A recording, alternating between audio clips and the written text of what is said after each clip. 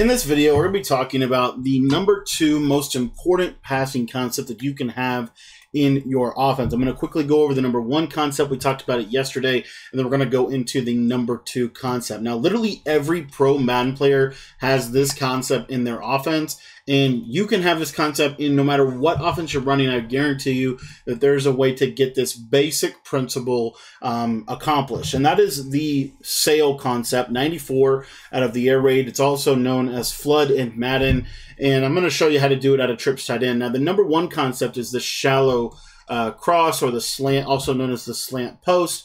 And we're going to show you literally all you're looking for the flood or the sail concept is some type of deep corner or deep out route. Now, what's interesting about the Patriots playbook, and specifically the trips tight end, is they have this play flood, Pat's flood. I'm going to go over that in just a moment. But they also have this play PA slot corner, which is really, really, really, really good. Now, the shallow cross concept we know can be done out of a lot of pretty much any play, really. And I like to do it out of PA counter go. But basically what you're going to do is you're going to slant your inside trips receiver, you're going to flat your outside trips receiver, and then you're going to post your tight end. And so you can see here, this is the slant post concept.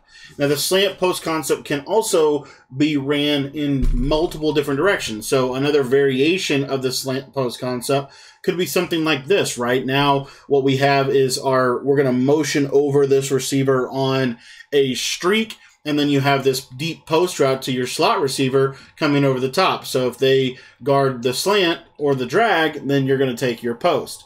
Now, I want to introduce you to the sail concept or the flood concept.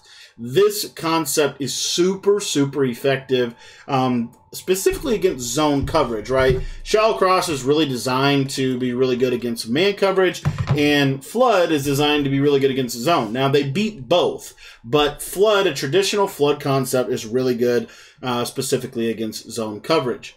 So the way that we're going to set this up is we're going to go ahead and audible over to PA slot corner. All you need is a corner route, okay? All you need is a corner route. If you have slot apprentice or hot route master, then you are going to be able, to set that up just like that. And then you need a streak of some type. And then really what you're looking for is some type of way to attack the left side flat. Now, that can actually be in a variety of different ways, depending on, kind of how you set your team up and really what formation you're running, right? For trips tight end, we could easily do something like this and create a flood concept. Another way we can create a flood concept is like this.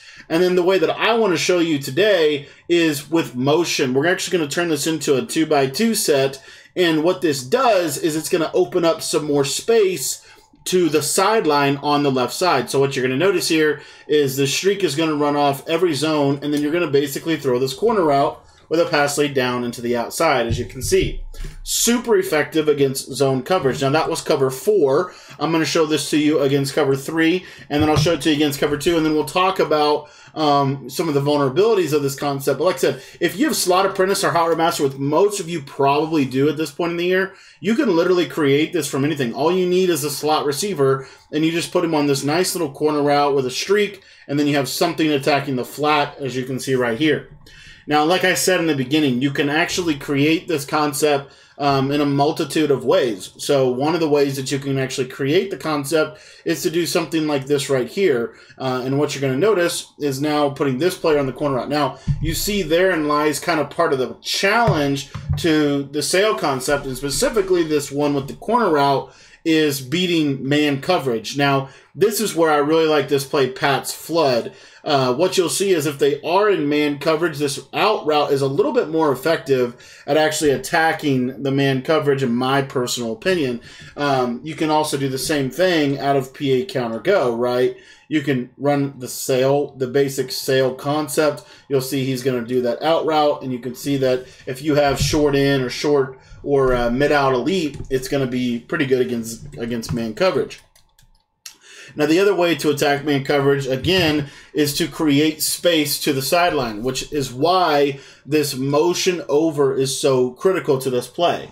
Now, you could put Thomas on an actual, like a basic 5-yard out route, and you could snap the ball when he gets to about right there. Obviously, you want to snap a little bit faster, but you're going to notice here that CeeDee Lamb is going to now have a significant amount of more space to attack that sideline over there on the left side.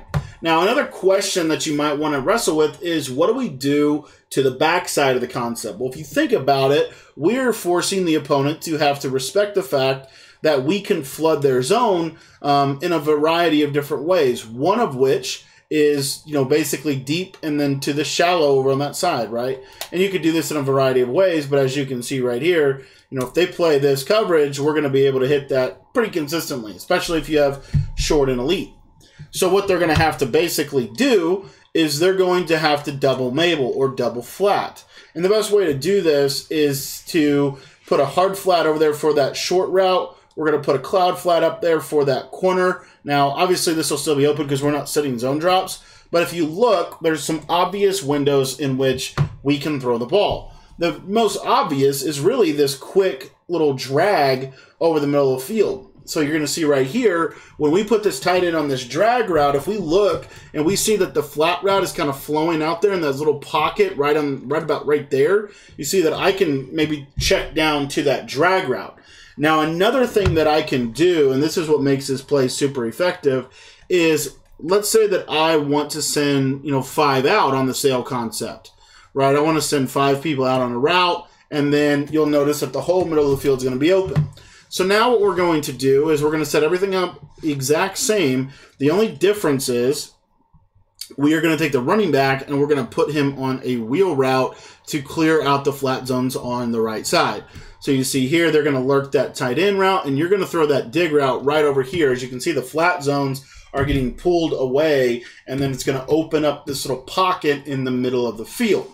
Now, this kind of makes the case for our third concept we're going to talk about tomorrow, which is how do you actually go about attacking defenses when they start double flatting. Let me give you a quick example of what a double Mabel defense can actually do against something like this. So if I come out in a double Mabel look, then what you'll notice here is, we'll just set it up like this. You've got that yellow zone right there as well, and then they're going to be usering in the middle of the field. If you're facing somebody that actually has a pretty decent user, this is still a really, really good defense. So again, here we have the flat route. We have this backside in route, which is really the primary focus of their user. So you'll see here the double Mabel is going to stop the flood concept, and now the user can put all their energy into the middle of the field, right? Now, what we're going to show you in tomorrow's video is how do you actually start to attack stuff like that, and we're going to insert one of the most valuable concepts in all of Madden for not only attacking the double Mabel, but attacking any kind of zone blitz meta, which we'll be sharing with you, such as DB Fire 2 tomorrow. So make sure that you're subscribed, that way you get access to that video. Also, if you want to get my entire Trips Tight End offensive ebook, we go in a ton of detail about this offense. It's my favorite offense to teach from. You can get the entire ebook by joining the Patreon. $10 gets you access to everything. The link is down in the description below.